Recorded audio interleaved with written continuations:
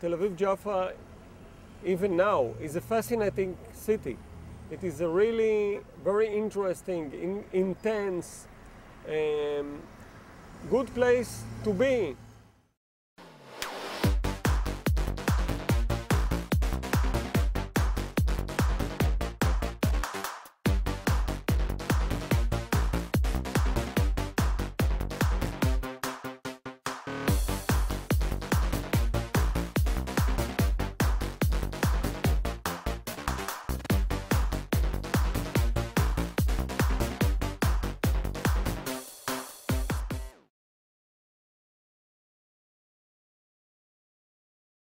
Tel Aviv is very rich with many kinds of organizations, struggles, people with ideas. We should see ourselves very lucky that we have all these kinds of energy in the city. We should really, embrace all these organizations and movements and groupings and tell them, well, we are lucky to have you with us. The current situation is the opposite, The current municipality really views all these organizations and activities as some kind of obstacle. There are these very strange green people who come, and make things difficult. Actually, all these people are the most important thing we have in the city. City for All is really a fascinating phenomena. It is kind of a movement, an urban movement that was created in Tel Aviv in the recent year. It is based on people who were involved in different struggles in the municipal Tel Avivian level. We have a very strong and developed opinion on the problem of the city, on the problems of Tel Aviv, and we want to put forward an alternative to whatever is going on in Tel Aviv-Yafo right now. We would like to see Tel Aviv-Yafo as more just socially and more green environmentally. We think it is possible without a lot of money, but with a different policy to change the social and environmental direction of the city. The world of the 21st century, the city is a very, very important arena for the struggle for environmental change. And we can find very interesting examples of changes all around the world that Tel Aviv can learn from, where public transportation is the norm, and the private car is the exception. This is not the situation in Tel Aviv, and it can change. First of all, we would like to have a transportation revolution in the city.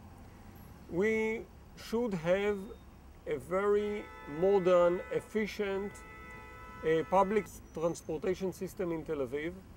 Otherwise, we will continue with this transportation crisis we have now, with people do not have a place to park, with traffic jams, with air pollution. What we plan to do is to make rapid routes open for public transportation.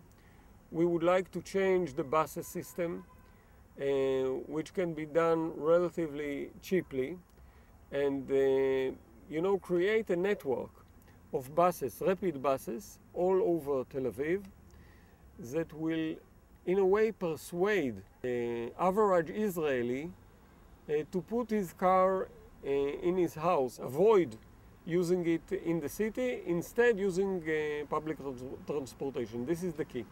We should build lanes for bicycles on the streets, on the roads actually. This is the proper way. And again, our policy on transportation is first of all public transportation and then bicycles on the expense of the private car.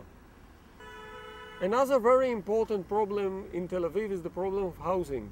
Many young people are driven out of the city because they cannot really afford to continue living here. This is another thing that the municipality can be involved and can, make a difference. Let us begin with building flats that are more suitable to the population in Tel Aviv.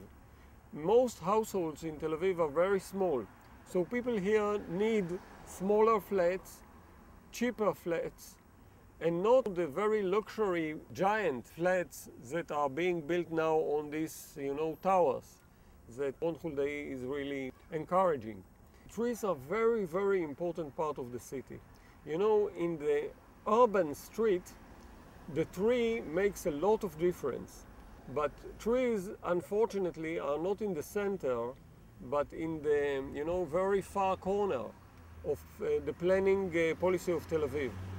I believe that really good urban plan should begin with the trees. When speaking about streets, when speaking about roads, let us begin thinking about trees. If we begin thinking about trees, we will create good streets and good roads.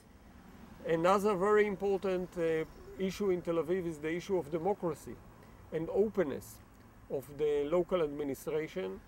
As a matter of fact, some people say that Tel Aviv is being run like a kind of an army barracks with an officer or commander as the mayor, and the people's opinion do not really count. This is another thing that we really very much differ with Ron Huldai.